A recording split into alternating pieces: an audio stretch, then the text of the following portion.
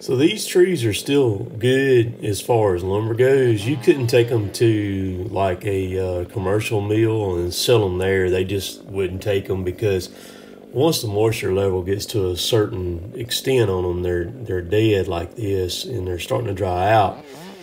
They won't go through the dryers at the mill. They'll actually they can catch on fire a lot quicker because their moisture level is not near as good as like the green stuff is. So, but they're still perfect for like a wood miser or a circle saw or anything like that. So what he asked me to do was if I would go ahead and cut them up for him.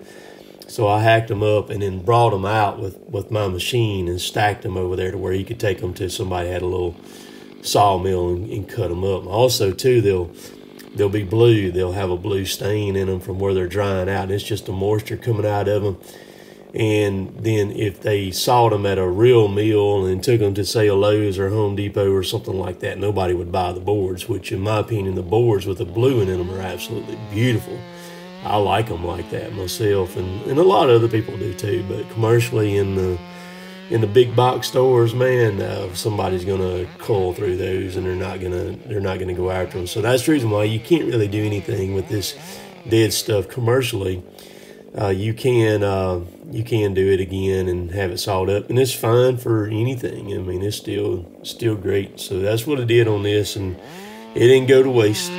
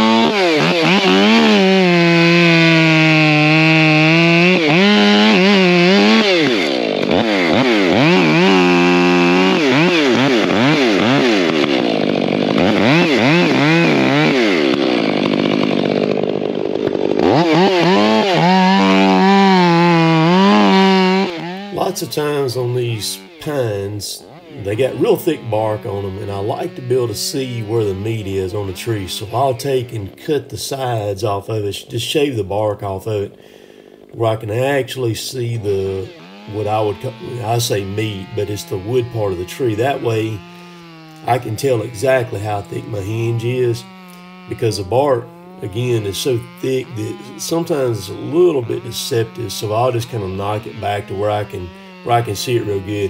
And also when I come back on this one here, I don't cut all the way out. I leave a little bit on it, my trigger, and I just snap it with the machine. You'll see here in just a second.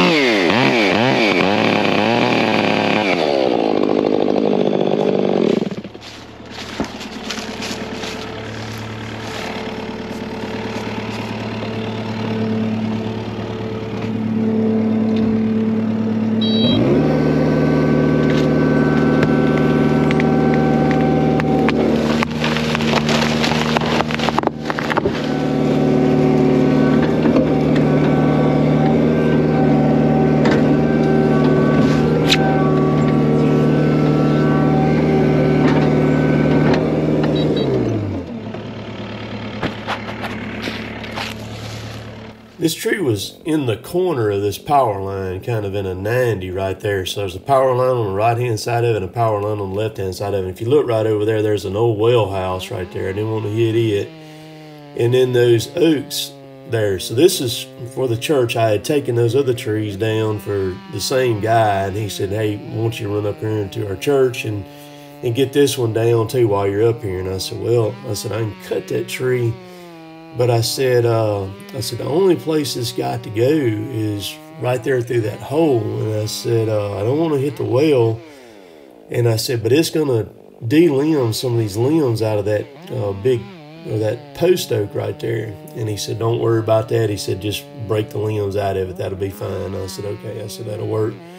So I just took it and cut it and let it go right down through there where it did, to keep it off the well house. Surprisingly, the fiber in this tree still held pretty good, even though it had been dead. As long as it had been gone, you can see the well house coming into view over there. In just a second, you'll see the couple of limbs from the post oak there that's laying on top of it that broke out. But anytime you send a tree down through something like that and you're going to go out and work it like I'm working it, before you go out there, always look up in those trees and make sure there's not anything just dangling or hanging about to fall and, land on you while you're out there cutting this stuff up, because it can really ease up in there and get hung up real quick, and it can fall out at any second. So just be mindful of that as you're working through a tree like this.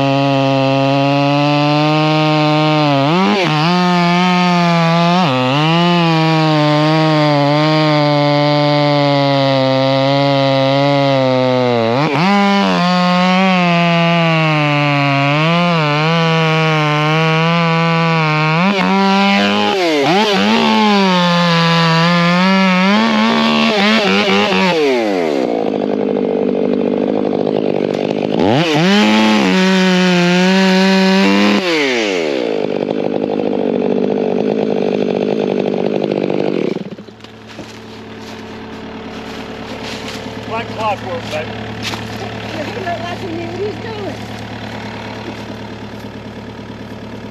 I imagine this saw will wear you down after a while, won't it? That ain't too heavy. I mean, it's not as bad as I thought. It's about 21 pounds. Now after about 5 or 10 Now, I minutes. wouldn't want to limb a tree with it, you know, but dang, and that's something good for the horse.